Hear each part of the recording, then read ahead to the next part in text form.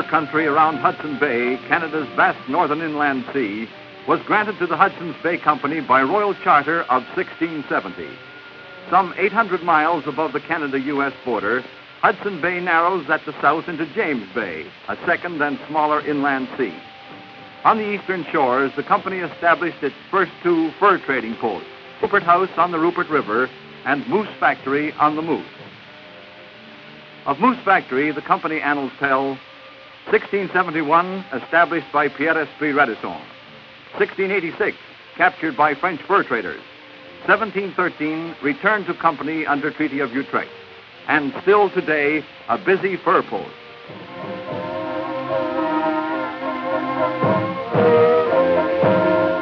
In deep winter, most of the Indian men quit the post for trap lines. Past summer schooners beached clear of tide and spring ice, only the odd man remains to saunter down to the company store. But the time-honored sign and the company's local manager and his clerk mean that every so often the men will return to trade their furs for store goods, food, clothing, tobacco. Moose Factory is a key post for the Hudson's Bay Company at James Bay. Here, as at other important posts in isolated areas, a government doctor is stationed. He cares for the bay's scattered native population of Cree Indians.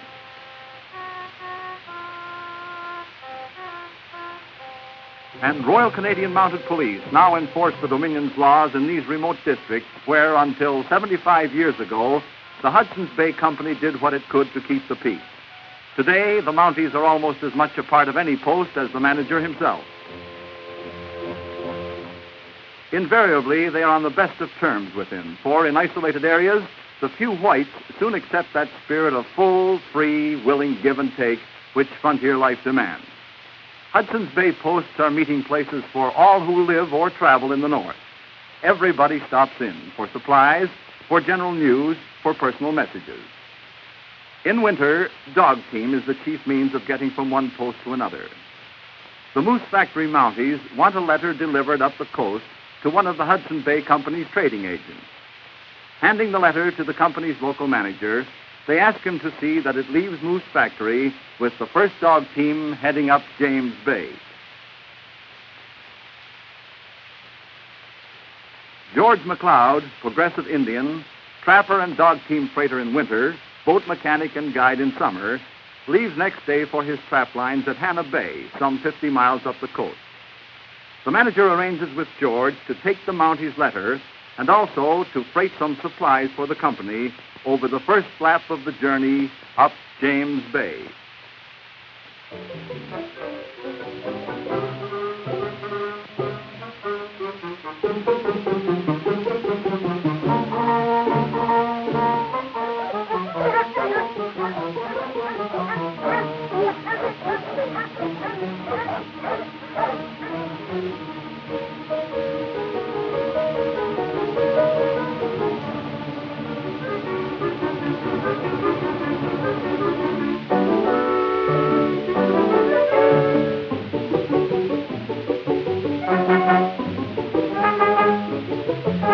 George drags the loaded sleigh down to the flat of the river, where other men are ready to help him hitch the excited dogs. The small loops of individual dog lines are slipped over the large fastening loop, or peto, at the front of the sleigh. A haul on the peto starts the runners, and whit, whit, the straight-ahead driving call of the bay starts the 7 dogs down the trail.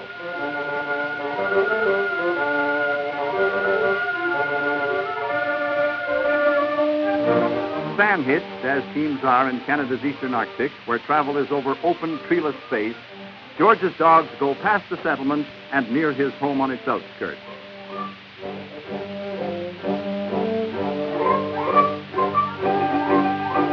While other Indian trappers may have their families with them at trap lines in the bush, George leaves his at the post, where his children can go to school. The neighbor standing by will keep an eye on the dogs, while George, in white man fashion, kisses his children goodbye, and then, stolidly, Indian style, shakes hands with his wife. Along the shores of the bay and of every stream flowing into it, high tides thrust up ridges of ice, apt to catch the runners of a loaded sleigh. Stuck sleigh and tangled lines invite a fight, and the dogs, fresh and excited, are white for one. Drivers are always on the alert for fights at the start of a trip. They can't have lame, chewed-up dogs on the long, hard, lonely winter trail.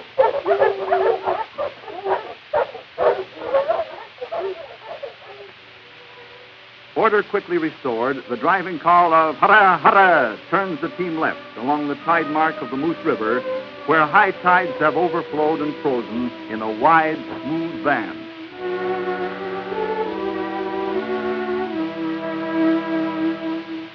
Soon the tall green bush of the riverbank has changed to the low willows of the bay. Far out, rime vapor from open salt water becomes a cloud in the cold, still air. For winter temperatures on the bay range from 0, freezing the natives call it, to 50 below.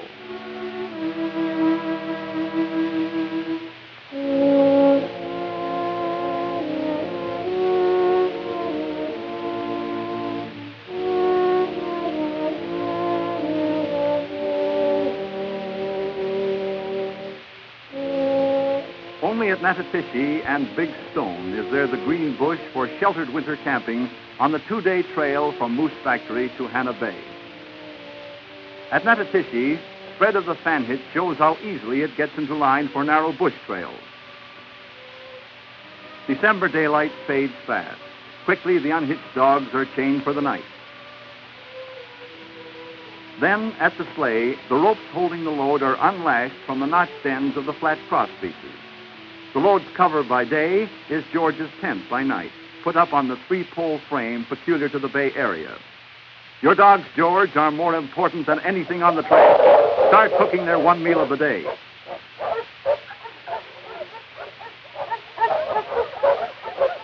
To snow melted in the dog kettle over the fire, a half-pound of beef fat is added, then a pound of rolled oats per dog. When the feed is cool, each dog's portion is poured out on the snow before him. George's own meal is almost as simple. Tea, best drink for the bush, bannock, scone-like biscuit, and meat, usually game, fat-fried. Only dry foods and nothing canned are carried on the winter trail. Next morning, the fan hitch again changes to tandem down the bank at Natatishi. Along the shores of the Harricana River, high tides have raised the ice into barrier walls. George's axe is always ready. The bush saying is, a man is naked without his axe. Ice conditions like this are usual on the winter bay, when abruptly, without warning, bright northern skies in December darken, bring angry wind and storms.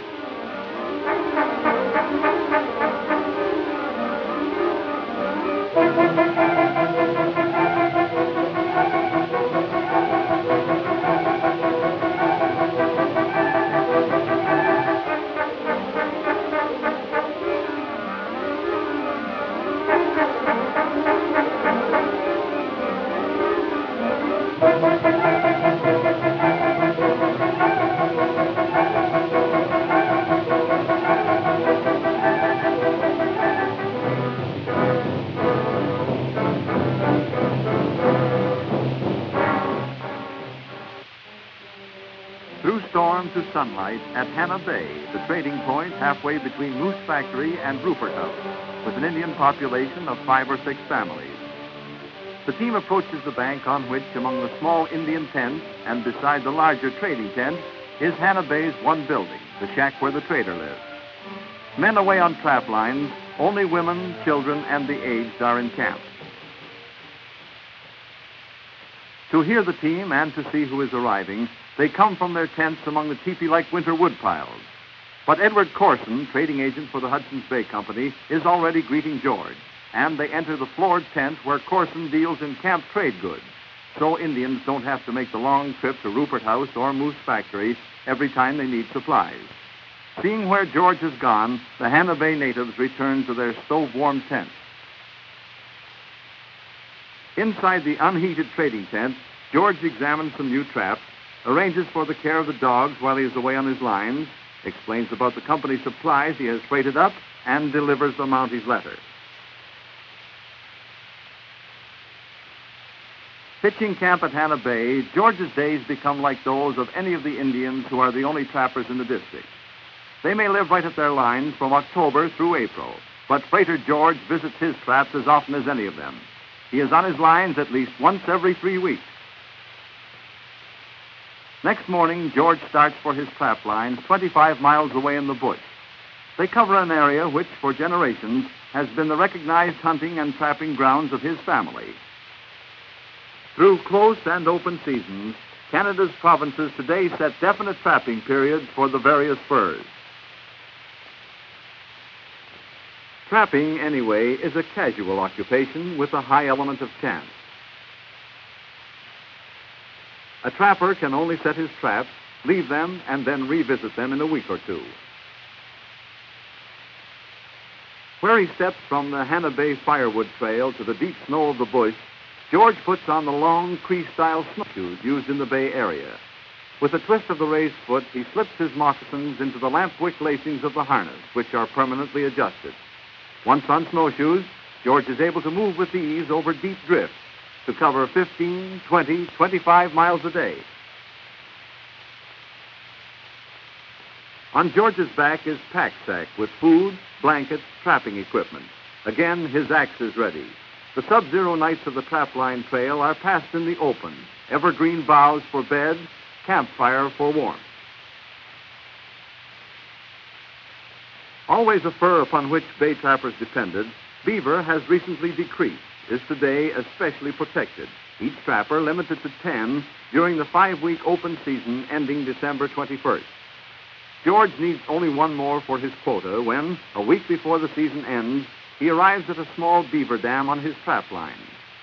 After testing the ice at the dam, where eddies often weaken it, he goes to examine the house, under whose snow-covered dome he expects beaver are wintering. He pokes his axe handle into the house. He hears the frightened animals splash through the underwater entrance, escaping to their washes, burrow-like dens, and the runways leading upstream. A little distance above house and dam, and all the way across the creek, George chops right through the ice. Here he builds a barrier of stakes. When a beaver which has been scared away seeks to return downstream to the house, or when one that may have remained in the house tries to get upstream to its food supply of poplar sticks, the barrier blocks the way. The animals are forced to swim along the stakes, searching for an opening.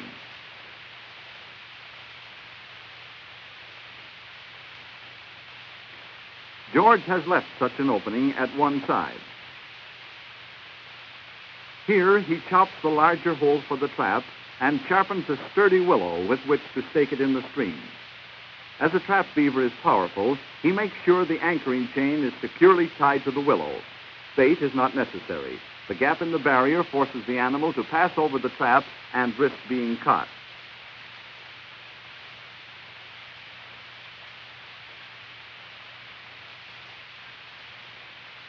George is slow, methodical, and skillful as he spreads the strong double-spring jaws.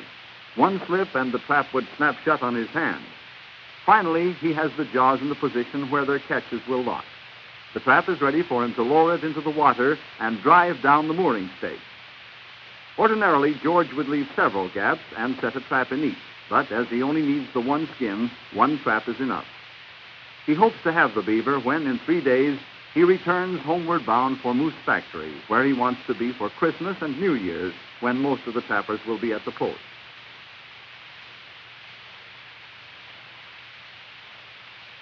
Earlier, George has seen signs of mink further up the creek and has set traps there for that animal.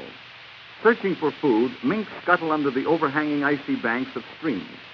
A blazed tree tells George the location of a little evergreen shelter or cabin which he built to house the traps.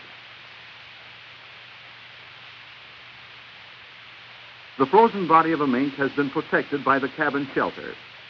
Above the reset trap, George places the bait, rabbit, partridge, or fish, stuck between the split end of a willow. He hides the steel jaws under dry grass.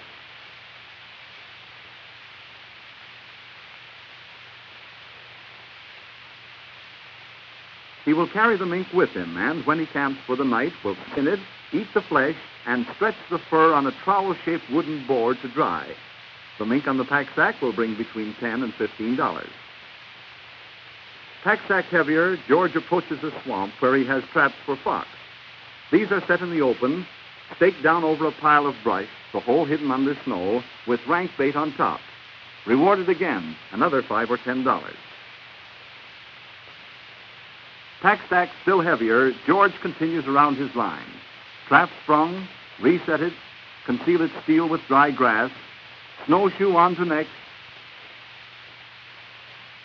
reset, and on again.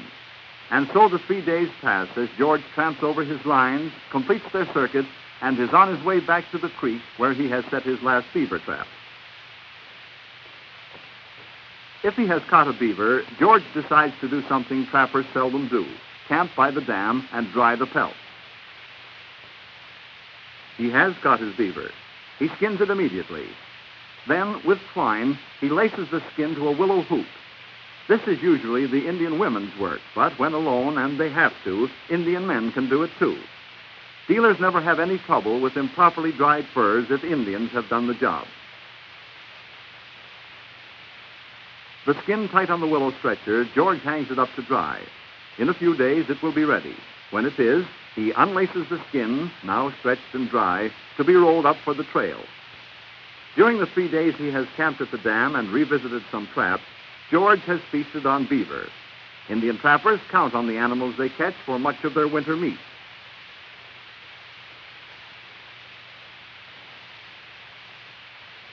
The 30-pound beaver carcass is cached for his next trapline round before George buckles the rolled skin in his pack sack and starts back to Hannah Bay.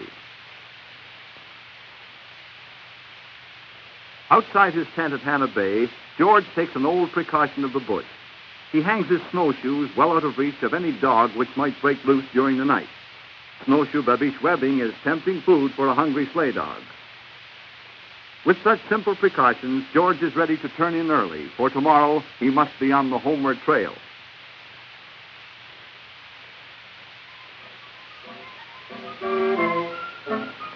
Next morning, tent struck, load balanced, tightly lashed, the simple harnesses of canvas webbing are slipped over ready forepaws before the sleigh is dragged to the river.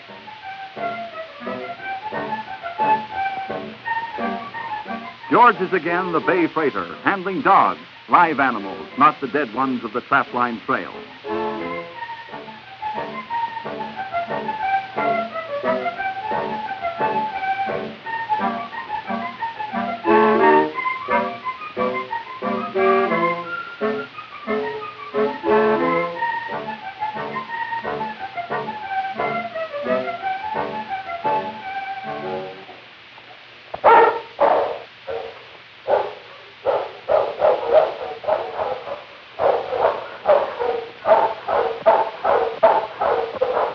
Again the cry, whip, whip, and George has started his 7 dogs on the 2-day trail back to Moose Factory.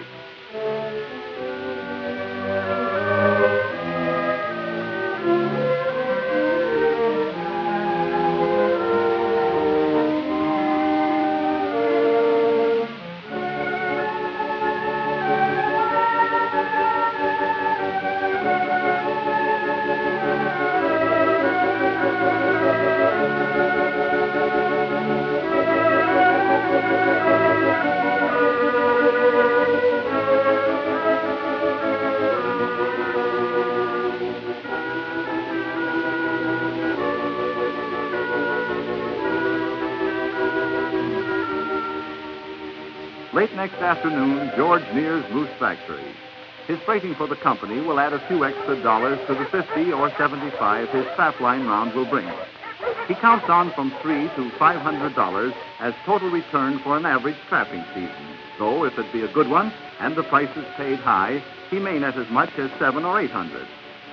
George can dispose of raw furs only to a licensed dealer like the Hudson Bay Company, whose manager not only buys the furs, but pays government royalties and fills out all forms necessary for the sale. George has freighted down some furs for other Indians, but these will await the arrival of their owners. Each trapper likes to do his own trading. Hello, George. Get the supplies safely up to Hannah Bay for us? Oh, that's good. And you've some furs to sell me. Here, let's see them. The manager is a fur expert, and his appraisals are just. He judges by color, by thickness, by luster, by consistency, and most importantly, by size. The color of the mink is good. The beaver is not the blanket or largest size, but medium, $25. George asks for settlement in cash, not store credit. Now he has money for the holidays, and before he returns to his lines, he will enjoy Christmas and that big Indian Day, New Year's, with his family at Moose Factory.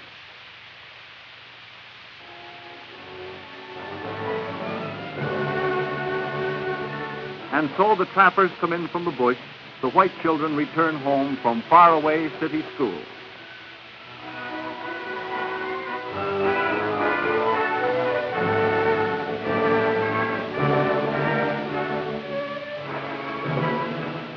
An active settlement long before most of the country much farther south had any towns at all, the old northern post of Moose Factory warmly welcomes another holiday season to the cold and barren waste around James Bay.